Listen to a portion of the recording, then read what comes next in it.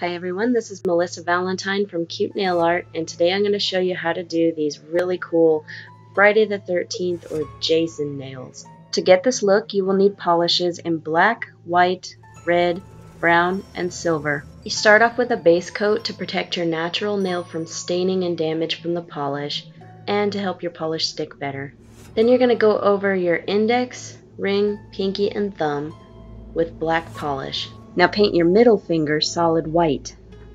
You may need 2 coats for opacity. After this dries, you're going to take a large dotting tool and some red polish and create some red dots in various spots on your black nails. These are going to be the blood drips coming down. Take a smaller dotting tool and drag the dots upward to create a dripping streak. You might need a little extra red polish to do this.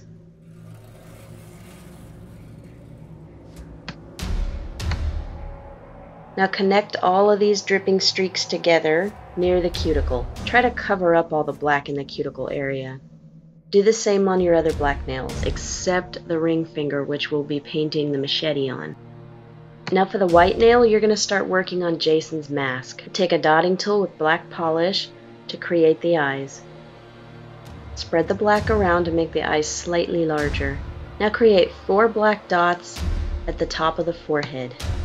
Create 2 black dots just below the dots that are on each end. Now make 3 black dots below but to the sides of the eyes.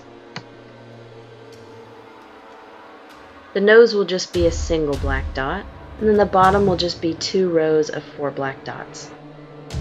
In this case, I did have to move the nose up a little bit because the 2 rows of 4 at the bottom were really crowding the nose. Now you go in the forehead area above the eyes and create the red triangle with red polish and a detail brush. The point should be going upward. You can also see that just to the side of the eyes where we put those 3 dots by the lower sides, I took one of the dots out to give me some more room for the red streaks that go on the side of the face. I have very narrow nails, so I have to work with what I have. Now for the nose, take some beige polish and create 2 streaks coming down from the top to the sides of the nose dot. And this will kind of give it that illusion of a curved nose. Now we're going to start work on the machete. On your ring finger, make a stripe slanting across your nail in silver polish. Looking back now, I probably would have done this in white first and then went silver over on top of that, because that would have made the silver show up better, but it still looked good. You create the shape of the machete, which is a straight line on top and then a curve at the bottom that comes in thinner at the edge of the nail where we're going to create the handle. For the handle, we're just going to use brown polish and create 2 straight lines and then fill in the space between them. Now we're going to take a dotting tool with red polish and we're going to create a little streak of blood going across the curve of the machete blade, and then we're going to make some drip streaks coming down from it, just to give it that gory element.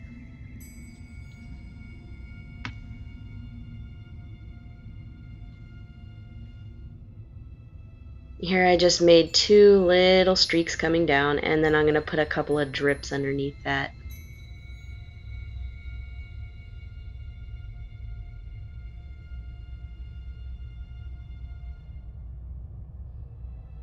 Now for my thumbnail, I'm going to be drawing the number 13 on it with white polish. Just take your time and use a small detail brush.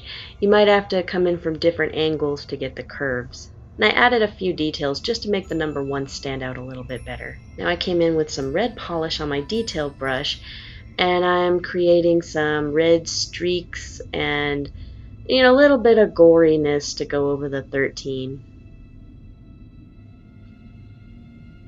Let this all dry for about 5 minutes, then go over everything with a nice fast dry top coat. This will help level everything out and make it nice and shiny, and it'll protect it from chipping.